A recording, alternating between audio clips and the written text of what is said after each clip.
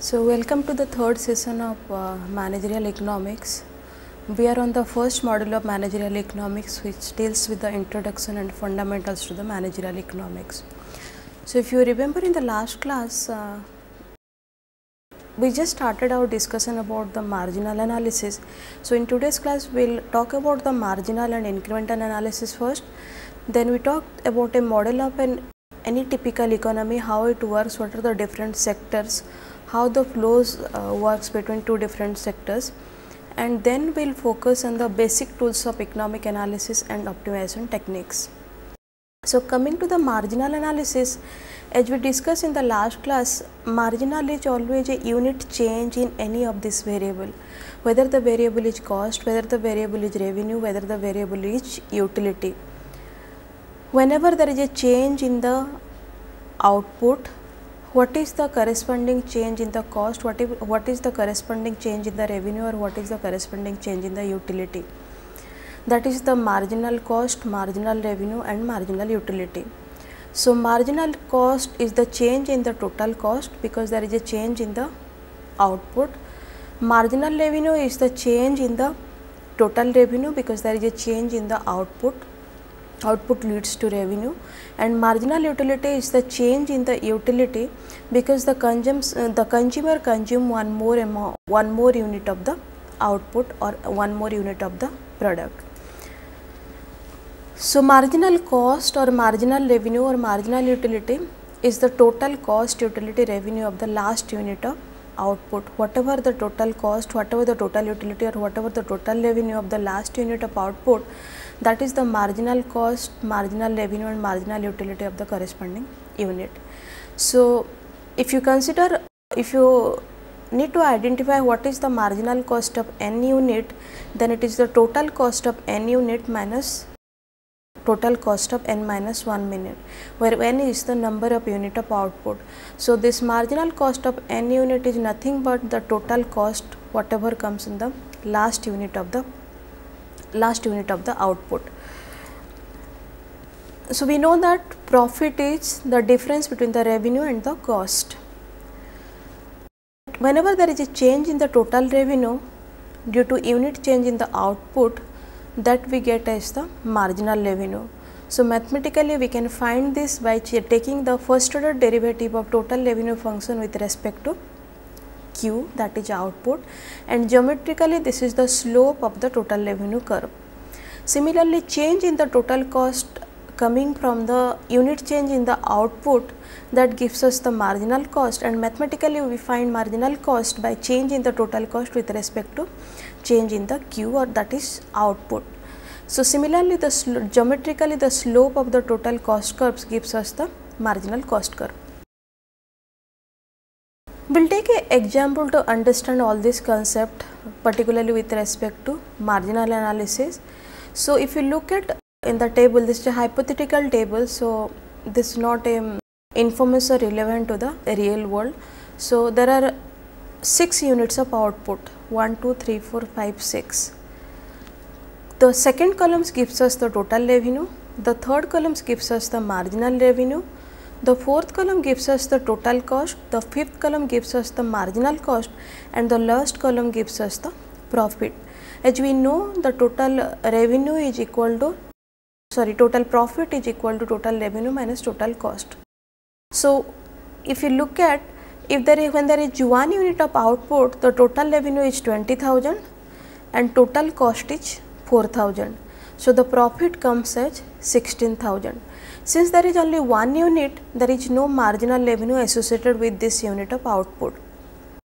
When there are 2 units of output, the total revenue is 34,000, marginal revenue is 14,000. Now, how this marginal revenue comes? This marginal revenue is the difference between the second unit and the first unit. Similarly, what is the total cost? Total cost is 8,000. Here the cost is fixed because for 1 unit if it is 4,000 and for the second unit it is 2 units it is 8,000, then the cost remain constant. So, if you look at, we will get a constant marginal cost because the per unit cost is remain constant. So, in this case total cost is 8,000 for 2 units and marginal cost is 4,000.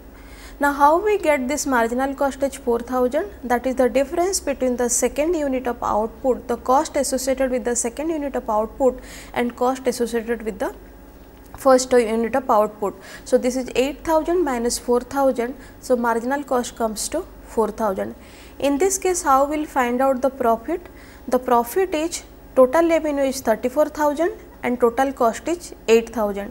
So, 34,000 minus 8,000, that gives us 26,000 as the profit for second unit or the 2 units of the output. Similarly, for the third unit of output, total revenue is 42,000, marginal revenue is 8,000. How we get the marginal revenue here? The difference between the third unit of the total revenue and second unit of the total revenue.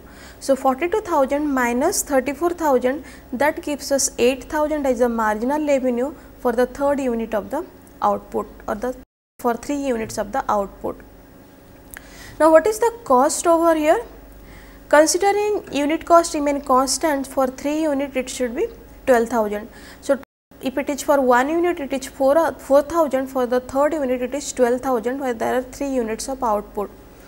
Marginal cost, again it is same, because it is the difference between the third unit of the total cost and second unit of the total cost. So, 12,000 minus 8,000, that gives us 4,000. Now, what is the profit over here? Total revenue minus total cost, so that comes to 30,000, that is 42,000 minus 12,000, that is 30,000 as the desired activity level. I will talk about the desired activity level bit later once we understand the table. Now, for the fourth unit, total revenue is 46,000. How we will find out what is the marginal revenue associated with the fourth unit? That is the difference between the total revenue of fourth unit and the third unit. So, total revenue of fourth unit is 46,000, total revenue of third unit is 42,000. So, 46,000 minus 42,000, that gives us 4,000, which is the marginal revenue associated with the fourth unit of output. Total cost is 16,000, for 1 unit is 4,000. Considering this as a fixed cost, for the fourth unit this is 16,000. Marginal cost 4,000, the difference between the cost associated with the fourth unit and the third unit. So, marginal cost is 4,000, marginal revenue is 4,000. Coming to fifth unit, total revenue is 42,000, total cost is 20,000. For fifth unit, for 1 unit is 4,000, so 5 units the total cost is 20,000. Now, what is the marginal revenue and marginal cost? Marginal revenue is the difference between the fifth unit of total revenue and fourth unit of total revenue. So, this is 48,000 minus 46,000, so that comes to 2,000. And what is the marginal cost? It is constant, the difference between the cost associated with the fifth unit of output and fourth unit of output. So, marginal cost comes to 4,000 for fifth unit. Then it comes to sixth unit. Sixth unit, the total revenue is 49,000. How to find out the marginal revenue? Again, the difference between the sixth unit and the fifth unit. So, in that case, if you look at, there is a difference of 1,000 over here as the marginal revenue. Cost is 24,000, given 4,000 as the per unit cost. When we are using 6 units, so this becomes 24,000. So, the marginal cost is the difference between the cost associated with the 6th unit and 5th unit. So, that comes to 4,000. Now, what is the profit in the case of 5th unit and 6th unit? For profit is 28,000 in case of 5th unit, that is 48,000 minus 20,000, and for 6th unit this is the difference between the total revenue 49,000 and the total cost 24,000, where the profit is 25,000. Okay. So, this is a hypothetical scenario where we are getting whatever the number of unit of output, we are getting total revenue, we are getting total cost, we are getting marginal revenue, we are getting marginal cost. From the difference between the total revenue and total cost, we are getting the profit. Okay. Now, for any producer, what should be the desired activity level and what should be the absolute activity level? Now, what is the difference between the desired activity level and absolute activity level? That is on the basis of the profit and on the basis of the what is the value of marginal revenue and marginal cost. So, if you look at the cost remain constant, marginal cost remain constant, marginal revenue is going on decreasing. It started with 14,000 and it reached to 1,000, and marginal cost remain constant because the per unit total cost is remain constant, that is at 4,000. So, in the first case the producer is getting profit as 16,000, second case it is 26,000, third case it is 30,000, fourth case it is 30,000. Now, between third unit and fourth unit, one is desired activity level and second one is the absolute activity level. Now, why this is a desired activity level? If you look at in the third unit, still the marginal revenue is greater than the marginal cost. It means the per unit revenue by the third unit is more than the per unit cost associated with the third unit. So, still it is profitable for the producer to go further, because by producing one more unit he is getting a profit, same level of profit, but the marginal revenue is still greater than the marginal cost. So, when he is operating in the fourth unit, the marginal revenue is 4,000 and marginal cost is also 4,000. So, this is the point, the marginal revenue equal to marginal cost. If the producer is going beyond fourth unit, then the revenue is decreasing, cost remain constant. So, the marginal revenue is less than the marginal cost. What does it imply? It implies that whatever the last unit revenue by producing one more unit of output, whatever the revenue generated at the last unit, that becomes less as compared to the whatever the cost incurred by the last unit. So, marginal revenue is less than marginal cost. Now, what happens in case of second unit or third unit? In case of second unit and third unit, the marginal revenue is greater than the marginal cost. It means still there is a scope for the producer to produce more, because the per unit revenue generated in the last unit is more than the per unit cost associated with the last unit. So, for unit 4 is the point where the marginal cost is equal to marginal revenue. Any unit above this, the marginal revenue is greater than marginal cost. Any unit below this, the marginal cost is greater than marginal revenue. So, the choice between the producer is to operate whether in the third unit or whether it in the fourth unit. So, using marginalist principle, we will see which one is the ideal level, whether it is third unit or whether it is the fourth unit. So, to maximize the profit, output should be increased up to the point where marginal revenue is equal to marginal cost.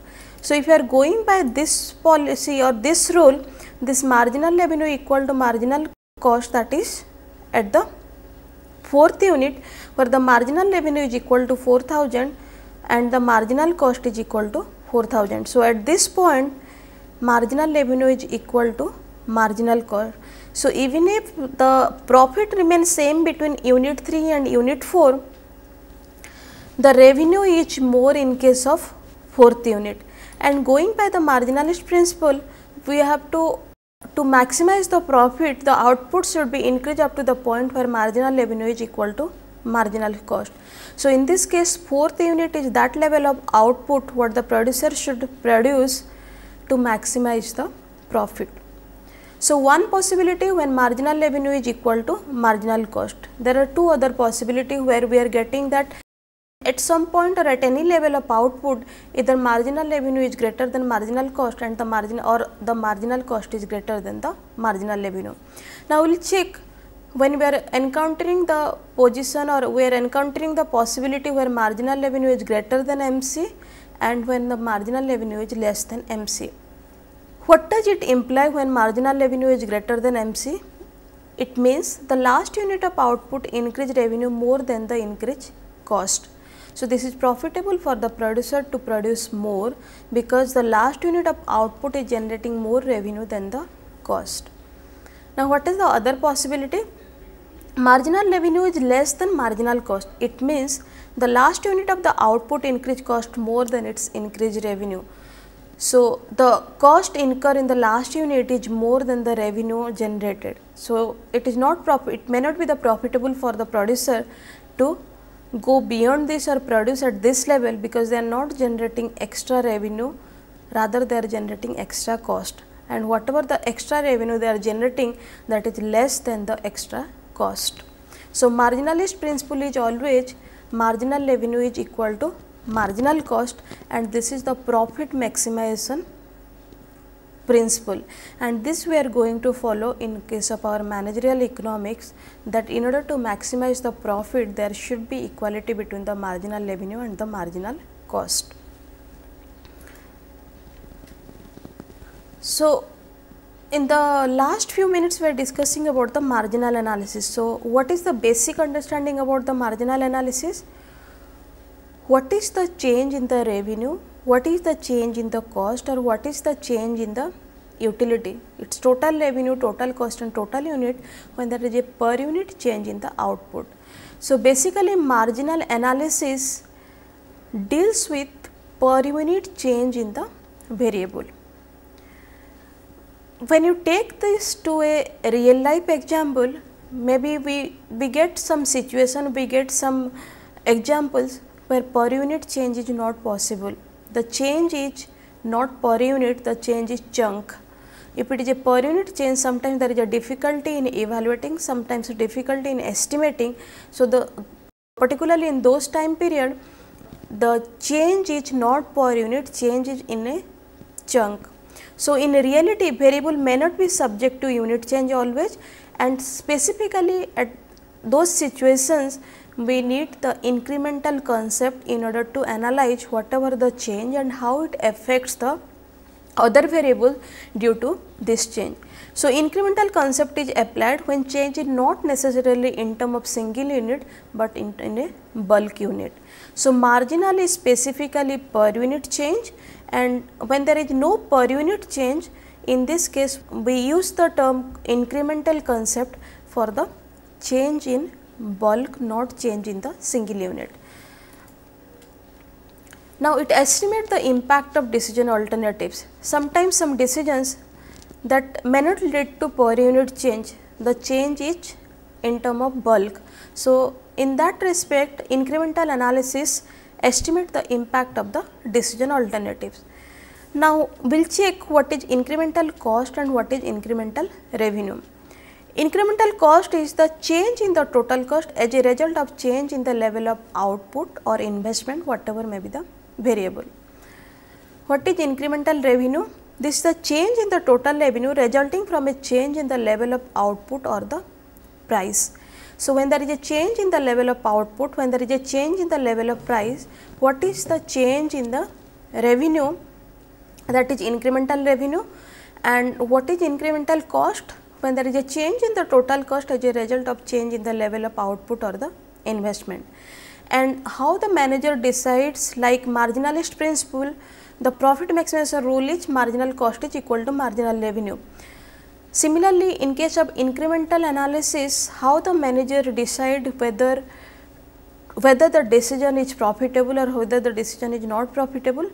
Managers always determines the worth of a decision on the basis of the criteria, that is incremental revenue is incremental cost. So, whatever the decision is taken, the outcome should be that incremental revenue should be greater than the incremental cost because of this typical decision or because of this typical change. So, if you look at marginal also deals with change, incremental also deals with change. Marginal analysis deals with change for one unit and incremental analysis deals with change in the unit change in the bulk, not the single unit. Okay. So, we will take an example in order to understand the incremental analysis. Suppose the firms decides that they will go for online selling. Okay. They feel that, or they adopt a strategy that if they are going for online selling, it will be profitable for their firm. So, this is one kind of decision taken by the firm that they are going for online selling in order to increase the revenue, or in order to increase the sales, which will increase the revenue. So, after going for online selling, there is an increase in the sales of the firms. Okay. Now, what is incremental revenue here? Incremental revenue is that there is an increase in the sales of firm due to introduction of online selling. Online selling is the decision. Due to online selling, there is an increase in the sales of firm, that leads to increase in the revenue. So, increase in the total revenue due to increase in the sales of firm, that is incremental revenue. Now, what is cost here? Cost of launching the online selling mechanism. When they have taken a decision for introduction of online selling, it involves some amount of cost that increases the total cost of product. So, cost of launching the online selling mechanism is the incremental cost. Increase in the revenue due to sales of increase in the sales of firm is the incremental revenue. So, if incremental revenue is greater than incremental cost, decision of introducing online mechanism is right. Now, manager on what basis he will take a call that whether he should go with the, whether he should continue with the online marketing, online selling, or he should stop it. For him, the decision criteria is that till the time the incremental revenue is greater than incremental cost, the decision of introducing online mechanism is right and the manager will continue with this decision. If it is not, then if the incremental revenue is not greater than incremental cost, then this decision is not bringing any profit to the firm and the manager will discontinue this online selling. So, incremental analysis, the decision rule is incremental revenue should be greater than incremental cost in order to bring the whatever the decision taken by the firm to be profitable. Okay. So, as we discussed, if you compare between the marginal versus incremental analysis, always the marginal analysis is relates to 1 unit of output and incremental analysis relates to one managerial decision, it may involve multiple unit of output. So, marginal is strictly deals with 1 unit of output and incremental is always deals with the decision which involves more than 1 unit of output. Then we will come to take a typical model of an economy and we will see what are the different factors, so what are the different sectors here and how it works, or what is the money flow, what is the real flow for each sectors and how generally typical economy works here. Okay. So, if you look at in a typical economy, there are 4 sectors. One is factor market, second is product market, third is household and fourth one is business firm and fifth one is government sector. So, if you look at, if you are not considering market as the sector, there are typically 3 sectors. One is household, second one is government and third one is business firm. Okay. So, household sector is basically deals with providing manpower to the business firm and in return of that they get a goods and services produced by the firm what they purchase. Government sector does a transfer payment to both the household sector and the business firm and in return of that they get a tax and fee from the both the household firm and the business firm. So, let us first analyze the flows between 2 sector, household and the government sector. Okay. Now, household provide manpower to the government sector and in return of it they get the wages and the salaries. Now, what the government sector gets out of it? The government sector gets taxes and fees, what is the revenue of the government sector, what they gets from the household sector. Now, the third sector is business firm. Now, what is the relationship between the government sector and the business firm? They get a business firm gives a transfer payment to the government and governments pay for their purchases of their goods and services produced by the business firm. And also the business firm gives tax and fees to the government sector, which is their revenue. Now, what is the relationship between the household sector and the business firm? Households provide the input in term of manpower to the business firm to produce the goods and services.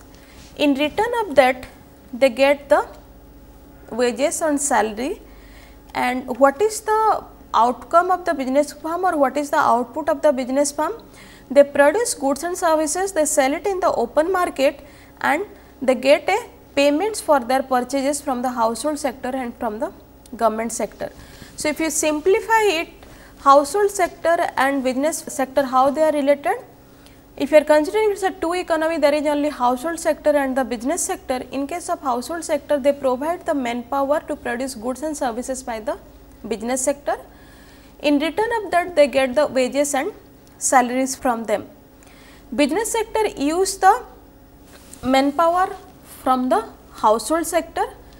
They utilize that for the production of goods and services. What they sell it to the household sector, and in return of that they get a payment for their purchases of the goods and services. How household sector and government sector they are dependent? Household sector again provide manpower for the to the government sector. In return of that they get the wages and the salaries. They pay tax and fees to the government, which is revenue of the government, and government sector provides transfer payment to the household in term of the pension and different type of payments benefit. Okay. Now, in order to facilitate these payments of the, in order to facilitate the sales of goods and services of business firm to the household and the government sector, there is product market. So, business firm after producing the product, they send it to the product market in order to sell those goods and services. So, there is a product flow from the business firm to the product market. Product market determines the product price, which is consumed by the household. So, household buys the product from the product market. There is a product flow of goods and services from the product market to the household. In term of that, household gives the payment to the product market, which goes finally to the business firm, who are the producer of the goods and services. Now, in order to facilitate the input market, like in order to produce the product, the business firm needs certain factor of production or certain inputs that he gets through the factor market rather than getting directly from the household. So, household provides labor and capital to the factor market, which gets used by the business firm in order to produce the product. Now, the factor market determines the factor price. Since household is providing a factors to the business firm, they are getting a factor income, which is in term of wage and interest. So, wage is the payment for labor and interest is the payment for the capital. Now, after using the factors labor and capital, the business firm gives back the wage and interest to the factor market, which finally goes to the household as the factor income. So, how factor market and business firm they are related? Factor market is facilitating the factor requirement for the business firm, getting it from the household and providing it to the business firm. Business firm using the factor provided by the household produce the product, give it to the product market, and product market is sending this to household, what the household buys from the product market and get a payment for it, what is finally goes to the business firm. So, if you look at apart from the government sector, there are two major sectors, one is household and second one is business firm. Household provides the factor input to the business firm produce the product, and the household again buys it from the product market and gives back the price of the product as the income of the business firm. Similarly, what is the income of the household? The income of the household is that whatever the factor they are providing to the business firm, the payment made for that, if they are providing labor, it is wage, and if it is providing capital, then this is interest. So, if you look at the income of the household become expenses of the business firm, and the income of the business firm becomes the expenses of the household. So, all the sector they are interrelated with each other when it comes to the economic activity of the economy. Government sector is there and it is interlinked with both the household sector and the business firm. They provide transfer payment to household sector, get the transfer payment from the business firm. They do the purchases from the business firm and make a payment for it. They take the help of the manpower to operate the government sector, and in term of that they pays the wages and salaries to the household. And what is the revenue of the government sector? Whatever the tax and fees they get from the household sector and the business firm, that becomes the income of the government sector. So, basically there are three sectors, one is household sector, second one is the business firm sector, and third one is the government sector, and all the three firms are related with each other.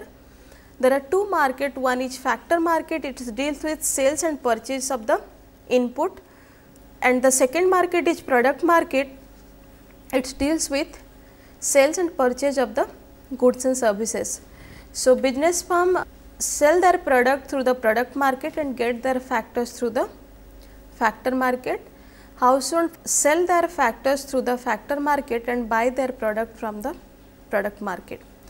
Now, there are two kind of flows here. One is real flows, that is the real transfer of goods and services from product market to household, and the real transfer of labor and capital from as a factor flow from the factor market to business firm. And second kind of flows is money flows. It is the income, the real transfer of income from factor market to household in term of factor income, and real transfer of income from product market to business firm, that is for the from the payment of the product that is made by the household sector. So, there is a interlinkages between all these three sectors, and there are two markets which facilitates the transaction, one is factor market and second one is product market. Okay.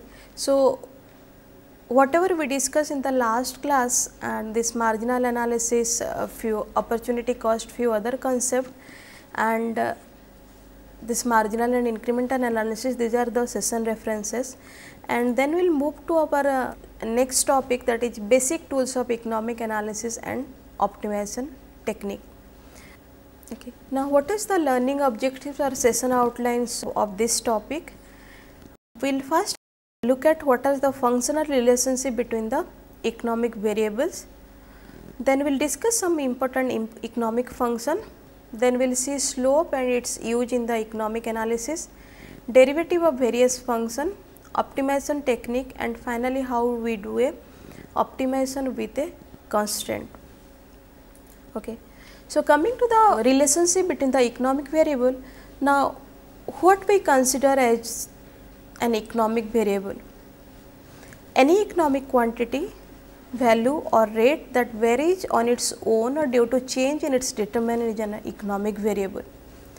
Any economic quantity or value or the rate, the variable's rate, any variable when its value, whether its rate, that changes due to its own or due to change in the determinants of each an economic variable. So, when the variable changes the value due to its own value or due to some other factors, those are considered as the economic variable. We can take the example that demand for a product, whether it is 10 units, whether 12 units and 13 units, every time it is changing a value, the demand is not constant. So, this is a economic variable. Price of the product, wage rate, advertising expenditure, these are few examples what we consider as the economic variable, where the value gets changes either due to own factor or due to change in the determinants, the factors affecting the demand for the product. Suppose you take the example, why there is a change in the product price or why the price of goods increases? When the cost of production increases. Suppose you take the case of this marker, the cost of production is 10 rupees. So, price is on the basis of 10 rupees. When you add a normal profit and a tax with this, that becomes the market price for this marker. And suppose the market price of this marker is 13 rupees, out of this cost of production is 10.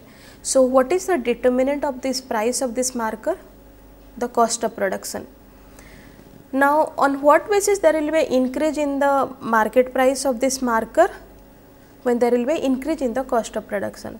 Suppose the increase in the cost of production has become from 10 rupees to 11 rupees. So, the market price given all other factors, the value of all other factors remain constant, the market price of this marker will go up by 1 rupees. So, it will go till, now if it is 13 rupees, it was 13 rupees, now it is 14 rupees. So, product price, in this case the product price is changing due to change in the value of its determinants. So, this is one example of the economic variable. Now, all these economic variables are interrelated and interdependent. All the economic variables, they are not independent, they are interdependent and they are interrelated. This implies that a change in one variable causes change in the value of other related variables. If they are interrelated and interdependent, when value of one variable changes, generally that leads to change in the other variable. Suppose we take the example of price and quantity of a product. If you take the same example, price of marker, earlier the price of marker was 13 rupees, due to change in the cost of production the price of marker is 15 rupees. Now, price and quantity of the product, they are interrelated. If price is more, now if it is from 13 to 15 rupees, few customer who cannot afford to pay 15 rupees for that, they will not buy this product. So, this increase in price affecting also the quantity of the product what is getting sold in the market. Okay. So, price increases, that leads to decrease in the some quantity of product that getting sold in the market. So, if you look at price and quantity of product, they are interrelated. Because of that, when there is a change in the price or when there is a change in the value of one variable, that leads to change in the value of the other variable. In this case, typically the price and price of marker gets changed, that leads to change in the quantity of the products getting sold in the market. Similarly, income and consumption expenditure. If your income is more, you consume more, you spend more. If income is less, you spend less. So, if you look at income and consumption expenditure, they are interrelated. So, value of one gets changes due to change in the value of the others. Similarly, interest rate and demand for fund. If the interest rate is less, more people they go for loan. If the interest rate is high, there is at least decrease in the demand for loans because the interest rates are on a higher side. So, economic variables are interrelated, they are interdependent.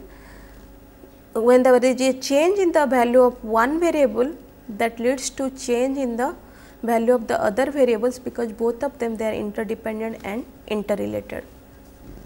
Now, what are the kinds of economic variable? Variable are classified on the basis of economic variable. So, the first category is dependent and independent variable. The value of this variable depends on the value of other variable in case of dependent variable, and independent variable, the value of this variable changes on their own or due to some exogenous factor. So, dependent variable is one where the value of this variable is always dependent on the value of the other variable, and independent value is the value of this variable changes due to their own or maybe some exogenous factor, but not due to change in some other variable. So, if you take the example of computer price and demand for computer, okay, here demand for computer is dependent, computer price is independent, because demand for computers is dependent on the computer price. When there is an increase in the computer price, that leads to decrease in the demand for computers. When there is a decrease in the computer price, that leads to increase in the demand for computers. So, in this typical case, the computer price is the independent variable and demand for computer is the dependent variable. Similarly, there is an increase in the petrol price. If you look at nowadays there is an increase in the petrol price. Why there is an increase in the petrol price? Because there is a hike in the import oil price. So, in this case, which one is dependent and which one is independent? Petrol price is a dependent variable because petrol price is related with the value of the import oil price. Whenever there is a change in the import oil price, either increase or decrease in the import oil price, that leads to change in the value of petrol price. So, if there is an increase in the import oil price, that leads to increase in the petrol price. If there is a decrease in the import oil price, that leads to decrease in the petrol price. So, in this case, petrol price is dependent, import oil price is independent variable. So, dependent variable is one where the value of that variable is dependent on the other variables, and import oil price also, and the independent variable is one where it is not dependent on any other variable for its value, rather the value changes due to own or the exogenous factor. The second kind of economic variable is endogenous and exogenous variable. Now, what is endogenous variable? Endogenous variable is the value of this variable is determined within the framework of the analysis model. So, if there is a model between price and quantity, the endogenous variable is one where the value of price or value of quantity has to be determined within this specific framework or specific model. And exogenous variable is what? The value of this variable are determined outside the framework of the analysis model. So, any exogenous factor or any external factor will decide what is the value of this exogenous variable. Now, we will take the example of the endogenous and exogenous variable. If you are going to the same petrol price example, domestic oil price is endogenous and international oil price is exogenous variable. Okay. So, domestic oil price is dependent on the import oil price. So, in this case, the value of the domestic oil price is decided within the framework from the import oil price. However, exogenous variable is international oil price. International oil price is not strictly on the basis on the import oil price. It has some other factor, and the value of the other factor also decide whatever the international oil price. So, in this case, domestic oil price is the endogenous variable whose value is determined within the framework, and international oil price is the exogenous variable which value is decided on the basis of the external factors. Okay. Now, when we analyze the relationship between the variables, we can analyze this or we can present the relationship between this variable through three methods. One is tabular method, second one is functional method, and third one is graphical method. So, if you are taking the example of price, demand and supply, suppose there are three variables. This relationship between this price, demand and supply we can present through a graphical analysis, through a supply curve, through a demand curve, taking quantity in the right axis and price in the left axis.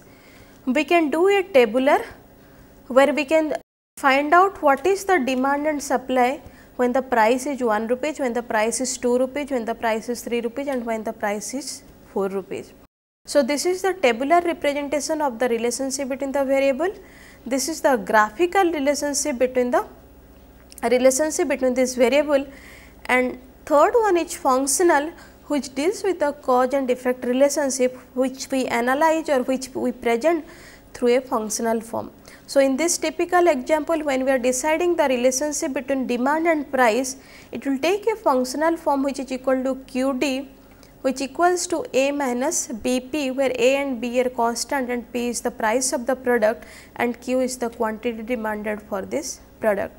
So, relationship between three variables can be presented through graphical method, through tabular method or through the functional method.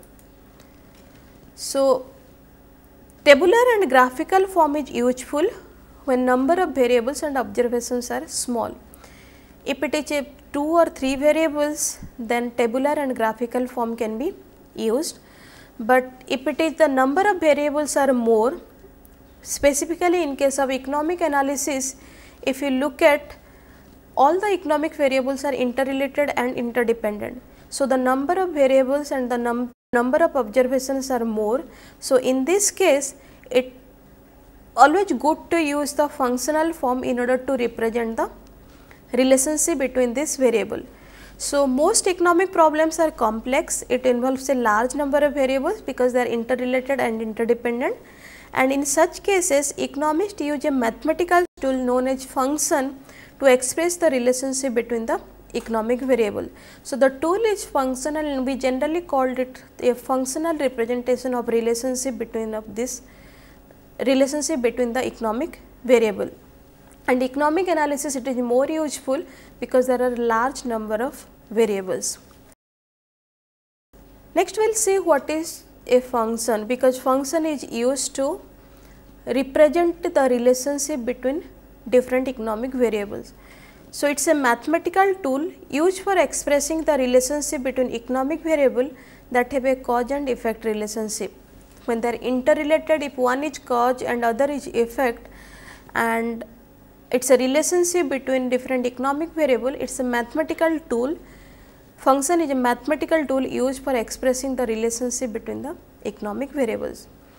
There are two types of function, one is bivariable function and second one is the multivariable function.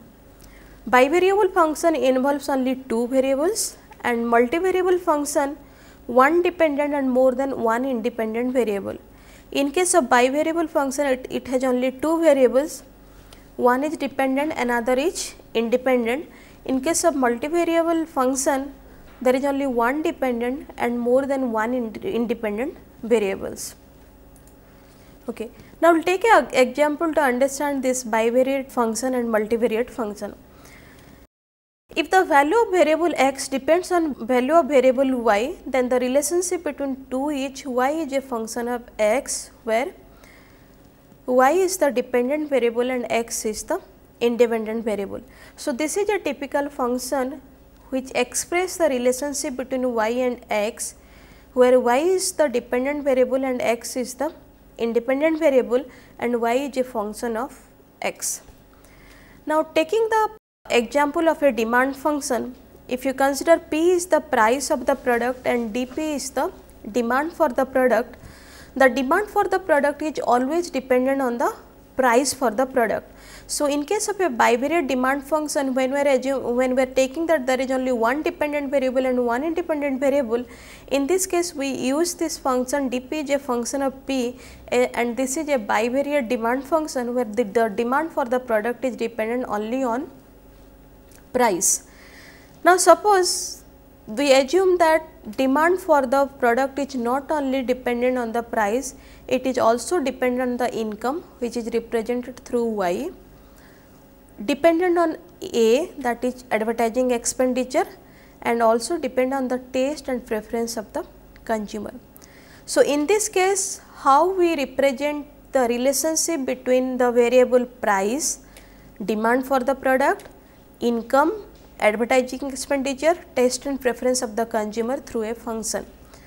We know that demand for a product is dependent on price for the product, income for the product, advertising for the product and taste and preference for the product.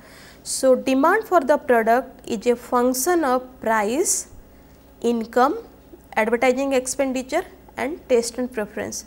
So, this is the example of a multivariate demand function where there are 4 independent variable and 1 dependent variable. Here the dependent variable is dP and it is dependent on 4 independent variable, that is P, Y, that is P is price of the product, Y is the income of the product, A is the advertising expenditure associated to the product and T is the taste and preference for the consumer for the product. So, there are two types of function, one is bivariate, another is multivariate. Bivariate essentially deals with 2 variables and multivariate deals with 1 dependent variables and number of independent variables. Now, how do we specify a function? On the basis of the nature of the relationship, how both of them are related, whether they are positively related, whether they are negatively related, and second is on the basis of the quantitative measure of the relationship or the degree of relationship. If they are positive, they are negative, up to what extent, what is the, how we can quantify the degree of relationship, that is on that basis we can specify a function. Generally we use a regression technique for specification and quantification. Now look at this example. Suppose we take a demand function which is 500 minus 5p. Okay. What are the different implications of this demand function, or how we can analyze this demand function? When the price is 0, demand is equal to 500 units, because the intercept value is 500. So, the first implication is at 0 price demand is equal to 500 units. There is a negative 5p. So, negative shows there is an inverse relationship between the price and demand. This is the nature of relationship between price and demand is inverse, and the value 5 implies that for each 1 rupees change in the price, demand change by 5 units. So, 1 rupee change in the price leads to 5 unit change in the demand. So, this is the degree of relationship between the price and quantity demanded. So, at 0 price demand is equal to 500 units. So, when you get the product at free, the price is, the demand is 500 units. What is the significance of this minus? That shows the nature of relationship between two variables, and the nature of relationship is inverse. There is a inverse relationship between the price and the demand, and 5 implies that for each 1 rupees change in the price, demand change by 5 units. So, if you look at, there is a 5 time change in the, if you are quantity demanded, when there is a 1 time change in the price.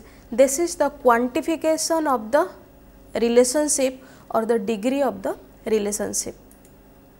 Okay. Now, what is the general form of a demand function? The general form of a demand function is Qx is equal to A minus Ppx, where Qx is the quantity of x, P is the price of x, and A and B are the constant. So, constant in a function are called the parameters of the function, and what is the role of these parameters? The parameters of the function specify the extent of relationship between the demand and between the dependent and independent variable. So, this A and B, they will specify what is the extent of relationship between the dependent and independent variable. They will talk about the nature of the relationship and the degree of relationship between dependent and independent variable. So, in taking this demand function Qx is equal to A minus Bpx, here constant A gives the limit of Qx when Px is equal to 0, and B is the coefficient of variable Px, which measures the change in the Qx as a result of change in the Px. So, this is basically the change in the Qx, which is equal to minus B, and the change in the Px. So, in the previous example, if you remember, D was equal to 500 minus 5p.